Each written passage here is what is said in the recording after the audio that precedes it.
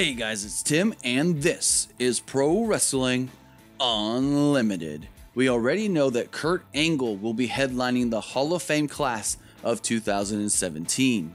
Other names speculated for the Hall of Fame this year: Beth Phoenix, Diamond Dallas Page, Rick Rude, and others.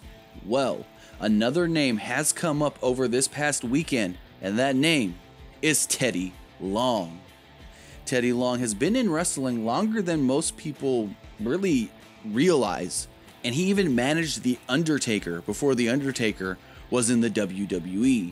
Teddy Long has pretty much done it all in professional wrestling other than, wrestle.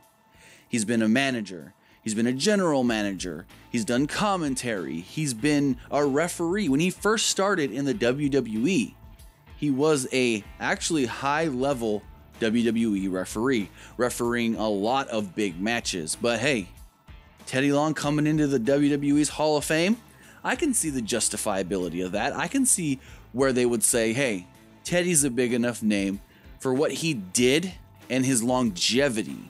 So hey, Teddy Long in the WWE Hall of Fame, holla if you hear me. Finn Balor was recently asked on Twitter, what are the odds of you showing up at the Royal Rumble? And he responded, 30-1.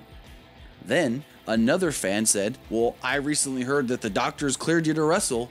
And Finn just responded with, thanks, doctor. So I don't think Finn Balor is coming back. I get questions on the daily.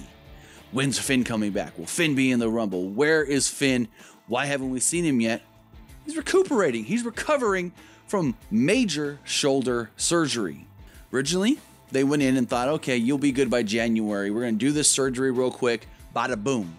They went in and the surgery took 5 times as long because it was worse than they originally suspected. Finn Balor was then told, you should make it back in time for WrestleMania, and that's the plan. Right now, everybody in the WWE is under the assumption that Finn Balor is returning no earlier than the middle of March, just in time to set something up for WrestleMania. So Finn can essentially come back in March and not even do anything physical until WrestleMania, and that would be a good bet. But that's going to do it for this edition of Pro Wrestling Unlimited. Remember to comment below, like and share this video, like us on Facebook, Instagram, and Twitter, and subscribe here on YouTube.